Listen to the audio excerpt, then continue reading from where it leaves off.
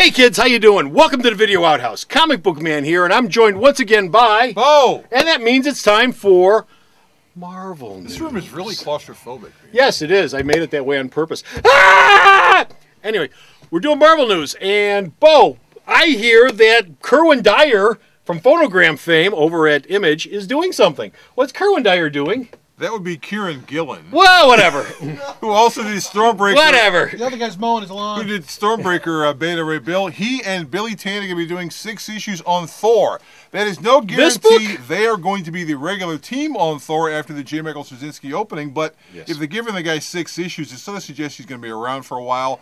Their 6 issues will be the Thor, who's hanging out with the rest of the Marvel Universe, going up against Doctor Doom and cracking his armor open like an eggshell. There you go. Not likely. Did you see Spider-Man 3, the movie? Oh, if you did, you loved Sandman. Cried all the way through it. Sandman was just great in that. No. You know, I'm not a bad man. I just had a lot of bad luck. I just had a lot of bad luck. Marvel, because they know that there's this great groundswell of people out there who are crazy about Sandman, either that or they think they're going to capitalize on Neil Gaiman's Sandman, but whatever the reason, they're coming up with a new Sandman book thing. 104-page Spidey comic. For all you kids who have been reading Amazing Spider-Man and going, when are they going to bring back the old villains? This will be one of many villains that's going to be brought back. It'll be a new version of Sandman, or it'll be Flint Marko in a different looking outfit instead of that crappy thing he's been wearing for years. This will be happening in December, and it'll have art by Javier Pulido. By the way, Javier Pulido. Javier? He did some work over there with Lady Death and stuff like that. I don't know. He's a very good artist. Also, by the way, if you're an Amazing Spider-Man fan, Amazing Spider-Man 600 was 104 pages. That's Brian Pulido. Oh, that was Brian Pulido? Yeah, Brian Pulido. Well, they probably saw each other and ate at the same restaurants. I don't know about that.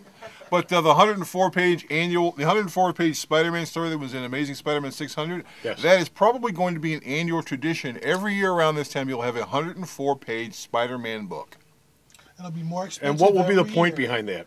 Outside of charging you $5 for it. Because we don't do a lot of annuals this year, boys and girls, and so that would be considered the Amazing Spider-Man annual. Annuals are not $4. Annuals are $3. Well, this one will probably be $4.99. $4.99. Well, okay, fine. Well, at that point, you know, print prices will go up anyway. 104 pages Speaking of deliciousness. of Spider-Man news, guess who's coming back? Spider-Man Noir. What Earth is this, by the way?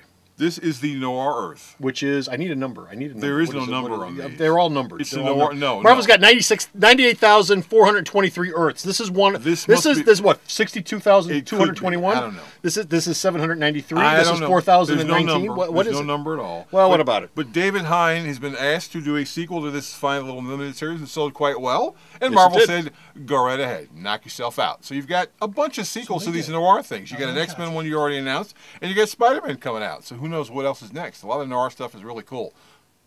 I like the stuff. It's nice. I can't wait for them to do Philip Marlowe Noir. Isn't that a Marvel character? Miracle Man. There's Miracle Man news. Apparently, Miracle Man is still coming your way, but it's been delayed a little bit. But the reprints are rocketing towards you. What else?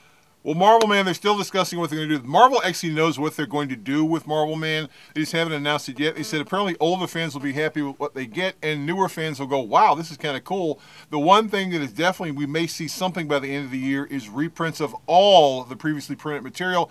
That would include English stuff as well, which we Americans have never seen. Well, I would hope they're going to reprint it. Otherwise, how the hell are new fans going to know who this guy is? Well, correct. And he may or may not be hanging out in the Marvel Universe. We may get an announcement on this next weekend by the time this is posted, because TorontoCon's next weekend, and a lot of news is supposed to be released between now and then. Okay. Marvel figured out a new way to merchandise all their characters, just to make them all dark, like Dark X-Men, which isn't dead after the 3rd issue. No. It's going to continue on. What a surprise. Paul Cornell and Leonard Kirk are going to do a 5-issue Dark X-Men limited series. From 3 issues to 5 issues. When are they going to get around to a regular series? Well, if you've picked it, that's probably coming. But if you picked up this limited series, it really wasn't one story. It was individual stories, but done by individual creators. The Dark X-Men limited series was Marvel just commissioned, which is coming out in November, which is apparently a very huge month for comics. Will have regular stories, a 5-page story involving all the characters. Kids, if you're looking for a sucker bet, the sun will come up tomorrow morning, the sky is always blue, and Marvel will make this a regular series. At some point, you can count on it. That's it. We're done. No more Marvel news. You got anything else?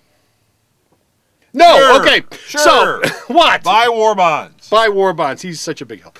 Anyway, we're out of here. That's it. Stop by next time for more Marvel news. Till then, hit the website, www.myalternatereality.com. That's where he posts up Marvel news. And you can also see these video bits on the Marvel news page as well for Marvel news. And DC news would be on the DC page and so on and so on and so on. Anyway, until next time, this is Comic Book Man. And Bo saying, when you come back to the store, check out the new and improved Marvel room. Oh, it's glorious. Bye! All right, finish it. Whoa! Oh, he's gone, and it was so claustrophobic. Did the camera shift at all? The camera didn't shift at all while he was gone. It was so I didn't go like this, did I? Oh, okay. Bye!